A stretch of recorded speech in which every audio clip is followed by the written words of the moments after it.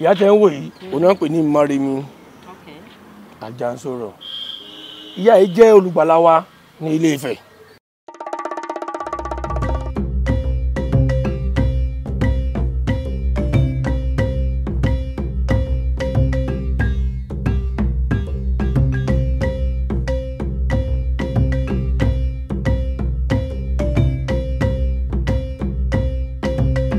Ìyá tẹ́ ń wò yìí òun náà ń pè ní Moremi Ajansoro. Ìyá yìí jẹ́ olùgbàlà wa ní Ile-Ife.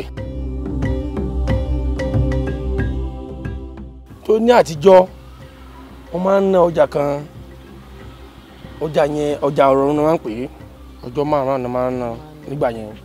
Àwọn kan máa ń wà táwọn tó ti wá kan pè ní Ìgbò tẹ́ máa dà kókó bojú bọ̀ra báyìí. Wọ́n á wá lọ́jọ́ ọjà yẹn gangan, wọ́n á kó fẹ̀ lẹ́rú, wọ́n ti máa ń kó wọn.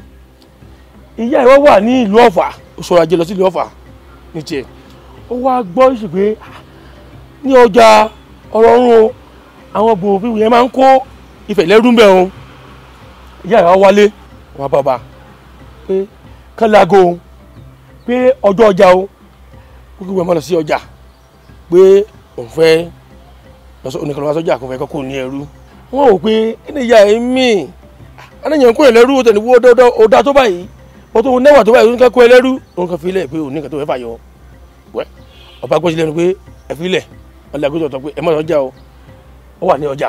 Nígbà tí àwọn yẹn wá yìí dé odò wọn kò ní ẹrú ó mọ̀ náyà o oníkan bàtà gbèdé ọ̀dọ̀ ọ̀gá wọn táwọn náà ní olórí lọ́dọ̀ wọn lọ́hùn. Bó dé bẹ́ẹ̀ olórí wọn wò ó tó yá ní ẹwà wọn fún ní ẹwà gidi gan. Bí mo dẹ̀ ti rí arábìnrin wọn ní ọjà bíi táàtì máa ń kọ̀wé náà ni o, àwọn ti kó ya ẹ ní ẹrú o, omi tó dáa tó báyìí nìkan wá pè wọ́n ẹ máa yọ̀ǹda obìnrin fún wọn kó máa fi ṣe aya o. Àdà pé olórí rẹ̀ lórí máa jẹ́ wọn agree pé ìyá ẹ̀ ń gbé ọ̀dọ̀ olórí wọn yẹn wọ́n ń ṣe tọkọtìyàwó nìkan.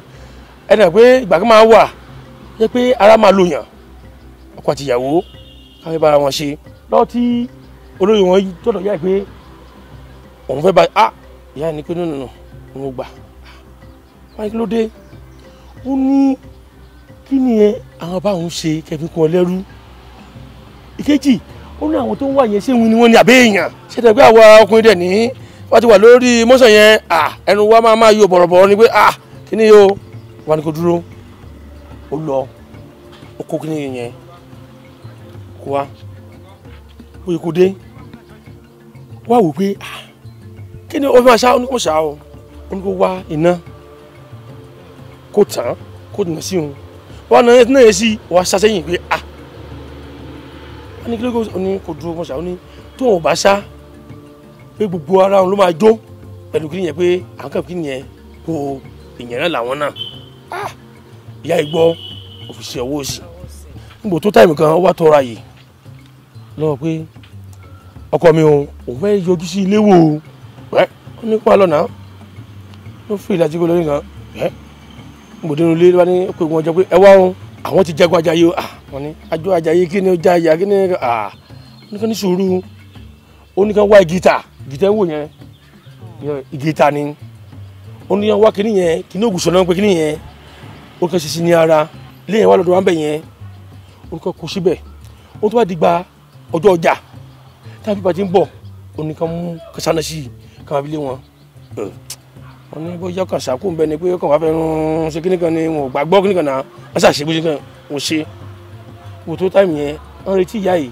kó wá wọn orí àwọn àti kógun kíkà tó máa ṣe bá ṣe ń ṣe bọ́n ṣe débẹ̀ pé wọ́n ti ń bọ̀ o bó ṣe kàn ṣe wọ́n ṣe nígbà tó gbé igi náà yẹn kíní gíta yẹn pẹ̀lú ògùsọ yẹn wọ́n ti lé wọn wọ́n sá lọ àwọn tí ò sá wọ́n sá sí agboolé òdì kejì bíi níwò yíyá ṣe bíi agboolé ẹni jẹ́ ìwé agboolé ìwò yíyá ṣe rè wọ́n sá síbẹ̀ àwọn tó sá lọ yẹn àwọn lọ́ọ́ tí wọ́n paná ṣe kó àwọn yẹn ní ẹrú nìyẹn wọ́n àti gba ìdáǹdè nìyẹn o kí ìyá yẹn àfi pé àlìgbàgbé ìyá ìlàílá nìyẹn olóyún yóò kò nù òkú ẹrú tó bá tó táìmù tó máa ń ṣe ọdún ìyá yìí àṣekọjá báyìí àwọn ilé agboolé yẹn wọ́n á ṣe bí wọ́n ṣe máa ń ṣe bí wọ́n ṣe kó wọlé ńgbà yẹn wọ́n ṣe ilé náà wà ní ọ̀dọ̀ wa mẹ́rin a máa mú kíní gíta yìí a tìǹà sí a máa fi lé wọn wọ́n ṣá ní ìṣá yẹn àti wọn rántí ìyá yìí nìyẹn àti ọdún tẹ́lẹ̀ Ṣé yẹn á gbé kíní lérí ẹ̀mọ̀dé máa ṣépè lórí wọ́n á gbé kíní ẹrù yẹn wọ́n á gbé lọ sí Moremi tí ìyá ìwọlé sí ní Moremi ní ìtàn òfin ní gbàgbé ìyá yìí ó jẹ́ ọkùnrin bí obìnrin ìtàn ìyá yìí ṣe jẹ́ nìyẹn. Let me go have a perfect look of Moremi's tattoo. I can't wait. She looks so beautiful, isn't she? Wow.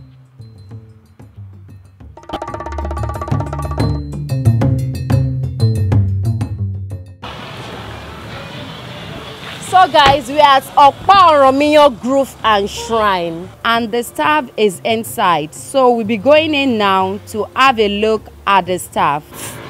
So let's go.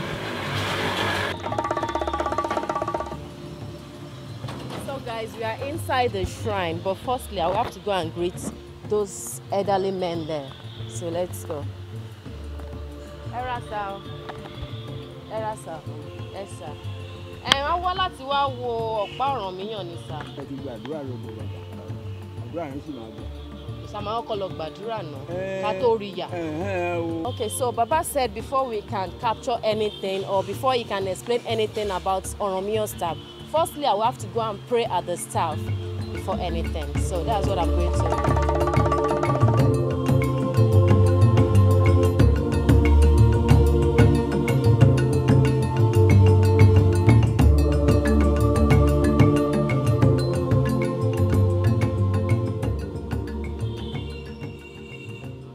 I'm done with my prayers, but according to the research I made, Ọ̀pá Ọ̀rànmíyàn is about 18 feet tall and it signifies honor and authority. So that's the only thing I know about the staff, but I will be going to the old men here to tell me more about it. So let's go.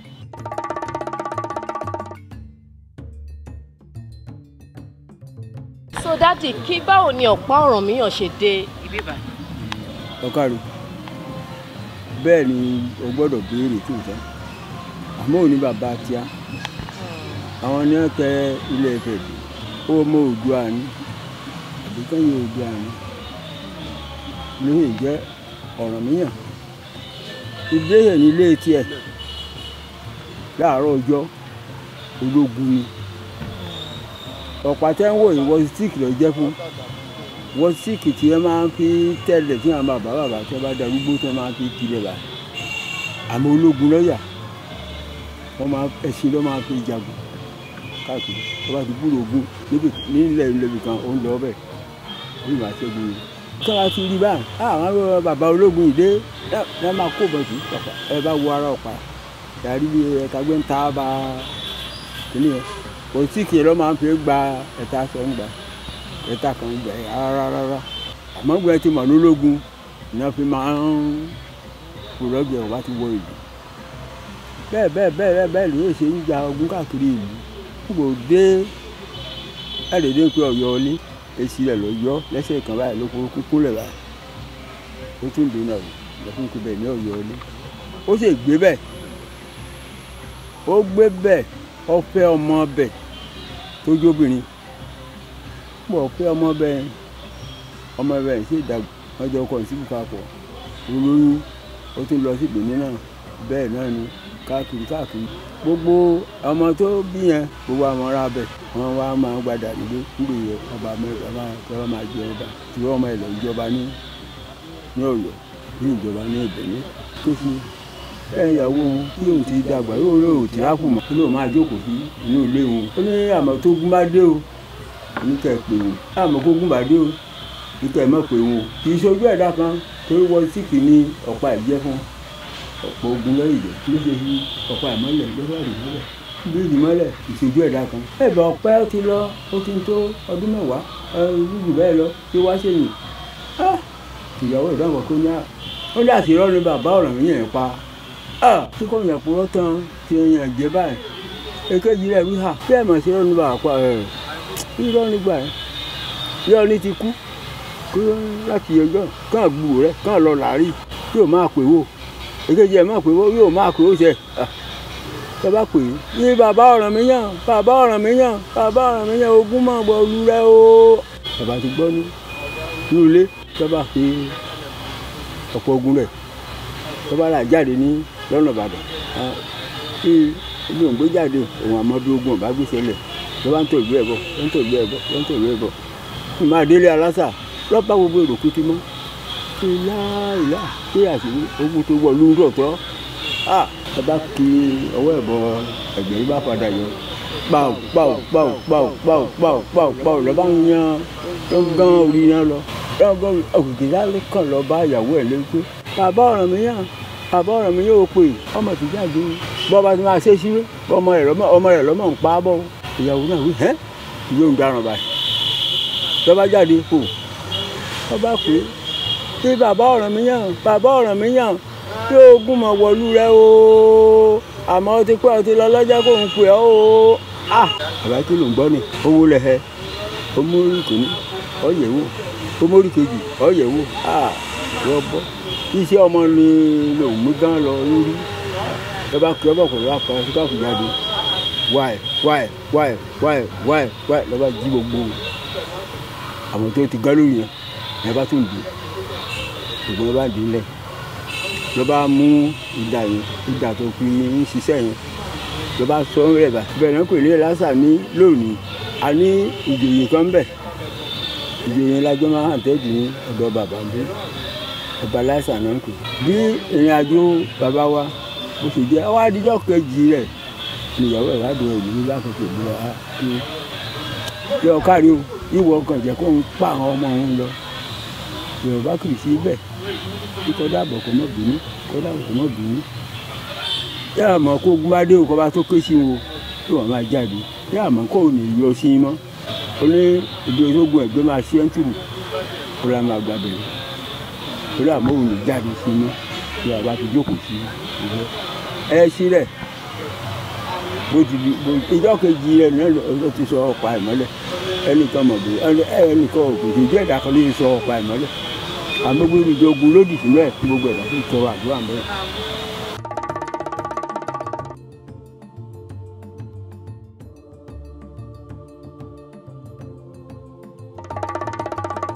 And this is Itakogun Market, one of the ancient markets in Ile-Ife, and it has been existing since the inception of this town.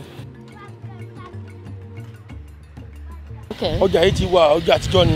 Okay. Ó ti pẹ́. Ẹ bá ń wọ ẹ̀ máa ní pé gbolé tó wà bí gan ilé àtijọ́ ni. Kì í ṣe bóyá wọ́n ṣe ń kọ́ ilé kan níṣẹ́ báyìí. Ọjà yìí ti wà tipẹ́tipẹ́. Okay. Bẹ̀lẹ̀ ń wò ẹ̀ máa wà àwọn ọjà tó ń ta tòmátì, ta ewé, ta gbogbo ẹ̀ bí ìṣìn. Àwọn lẹ́ ń wò yìí. Okay. Ṣé kò jù báyìí náà lọ àbí? Wà nù Leku-Laja wà bí o. Ṣé máa ń ná ọjà yẹn máa ń bí market days àbí everyday? Ojoojúmọ́ tiẹ̀. Ojoojúmọ́ lọ́jà bí báyìí. The market is usually full, but because today is Sunday, most of the traders did not open, but some of them are still around. So let's still move around and see what they sell there.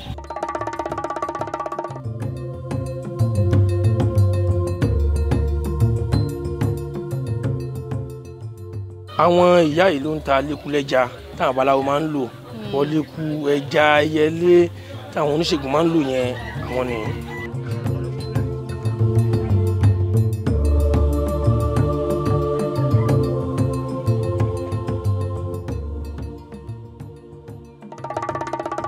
And now we are at Obafemi Awolowo University in Ile-Ife, the greatest Ife.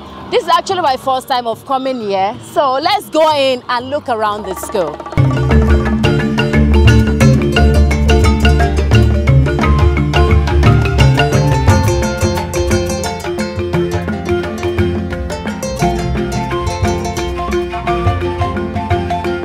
And now we are inside the campus. You can see everywhere looks dry. It's because the students are on break.